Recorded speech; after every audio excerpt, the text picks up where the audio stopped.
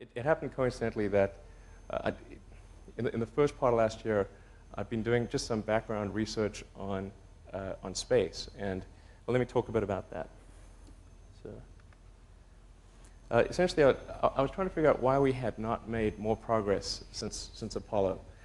In the 60s, we went from basically nothing, not being able to put anyone into space, to putting people on the moon, and developing all the technology from scratch to do that.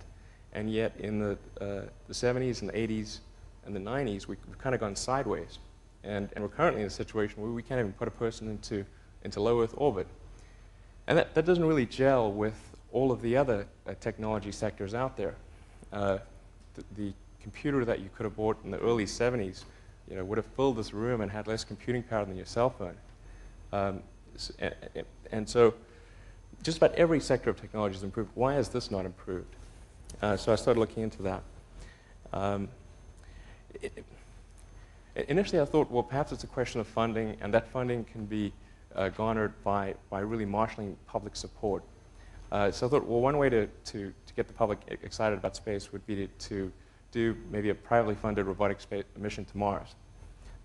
And so we figured out a mission that would cost about $15 to $20 million, which isn't a lot of money, but it's about a tenth of what a low-cost NASA mission would be.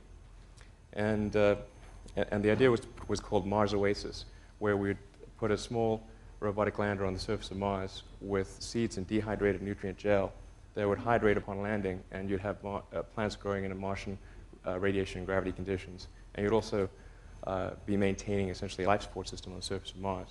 And this would be interesting to the public because they tend to respond to precedents and superlatives.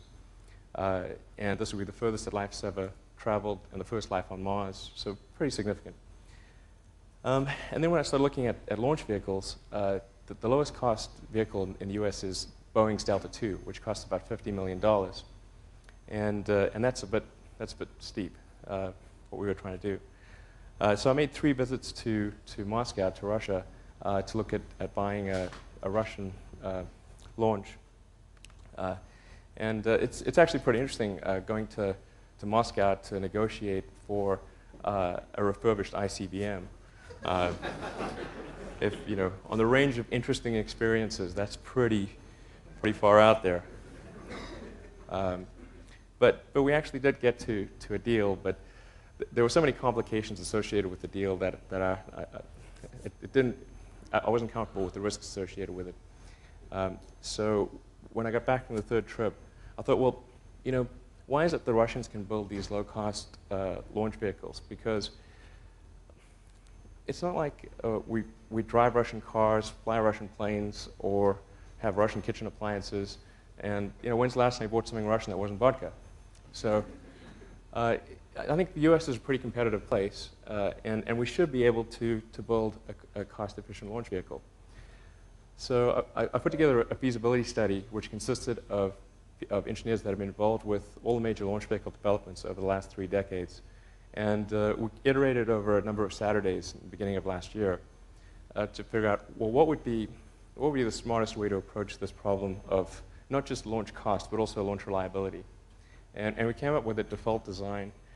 And that actually, sort of fortunate timing, that feasibility study finished up right around the time that we agreed to sell PayPal to eBay. So coincident with that sale, I moved down to LA, where there's actually the biggest concentration of aerospace industry in the world. It's actually the biggest industry in Southern California, much bigger than entertainment or anything else. I was living in Palo Alto for about 9 years before that.